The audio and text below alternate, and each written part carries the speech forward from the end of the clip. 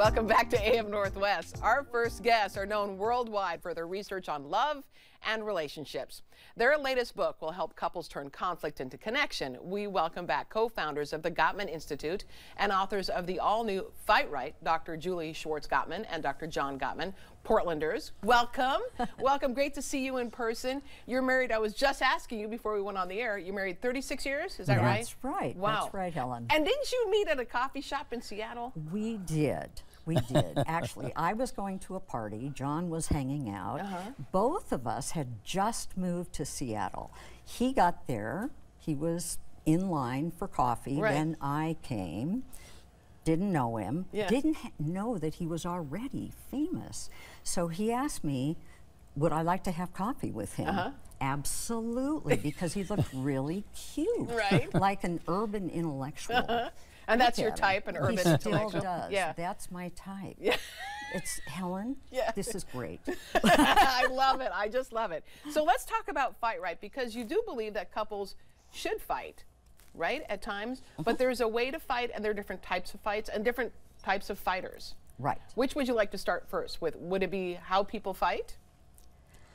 Sure. I think one of the things we've discovered is that conflict does have a purpose. Right. And the purpose is mutual understanding.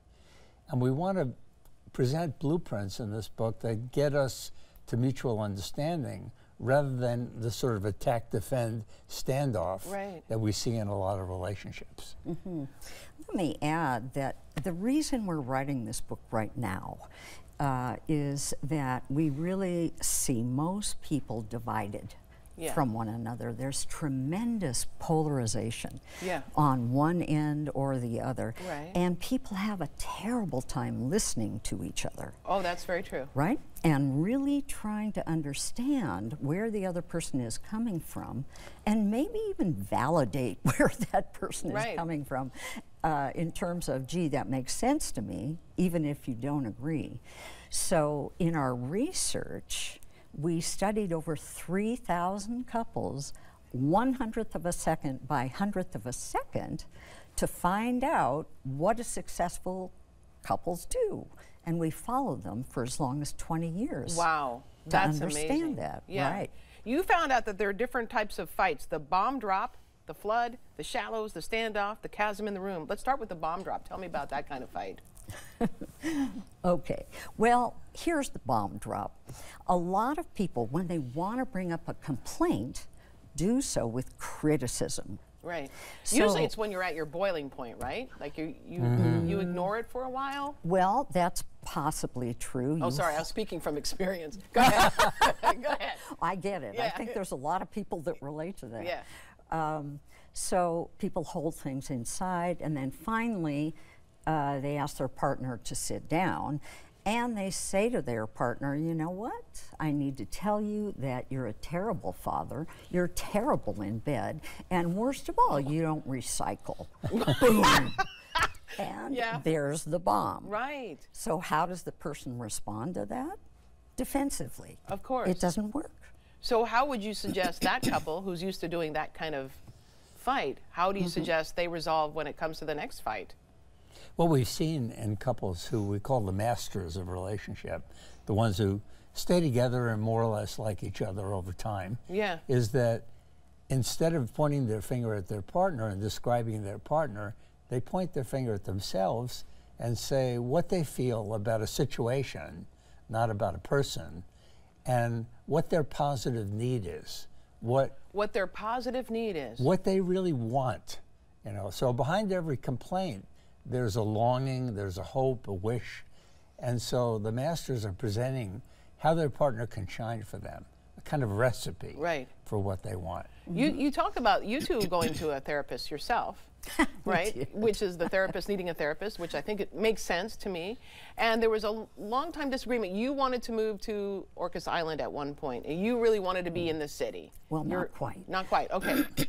No, not quite. So what happened is that I had grown up in Portland, and you live here now, and which we love. We're claiming you. Yay! Thank you.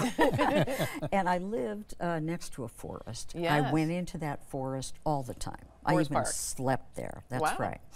And so when we were in Seattle, I really wanted a refuge, a place where we could go that was in the wilderness. Yeah.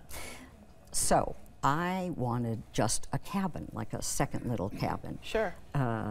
And John did not. So he's more of a city guy.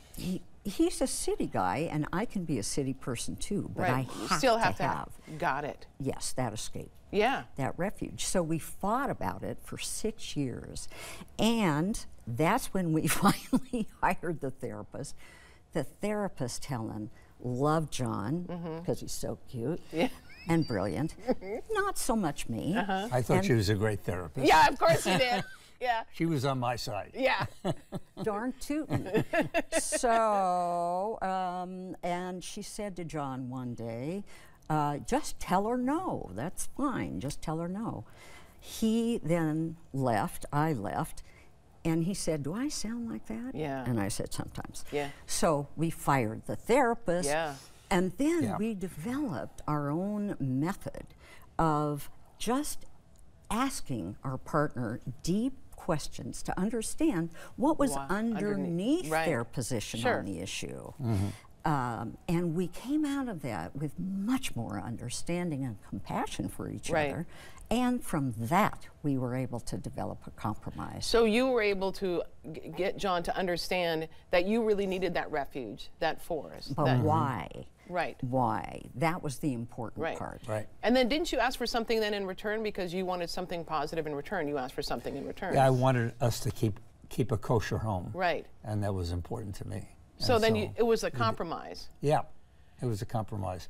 And also we decided we'd get a small house on Orcas Island rather than renting, and we would try it out for a couple of years, and if I still felt negatively about it, we would sell it. So that was the deal. But after a couple of months living in this beautiful place and having it be so quiet, great place to write, you know, and a shared beach where we could kayak. Nice. You know, it was really wonderful. I was sold after a couple of months. I knew he would be. Okay, let's talk about another fight, or type of fight is the flood. Right.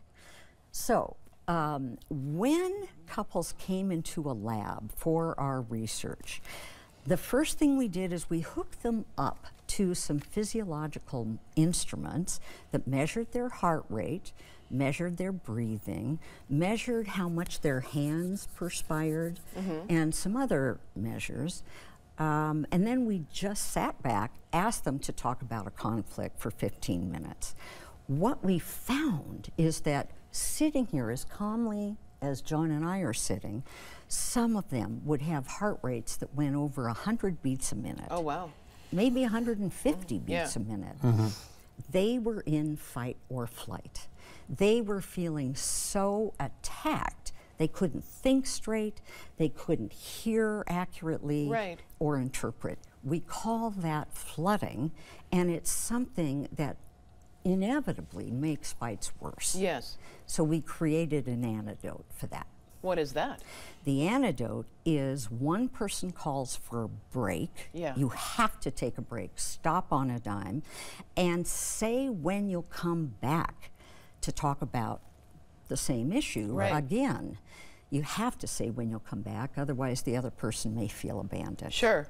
Then you go apart, you do not talk about the fight, you do not even think about the fight, because it takes time for your body to calm down and metabolize those stress hormones, cortisol and adrenaline, in order to have a calmer state of mind.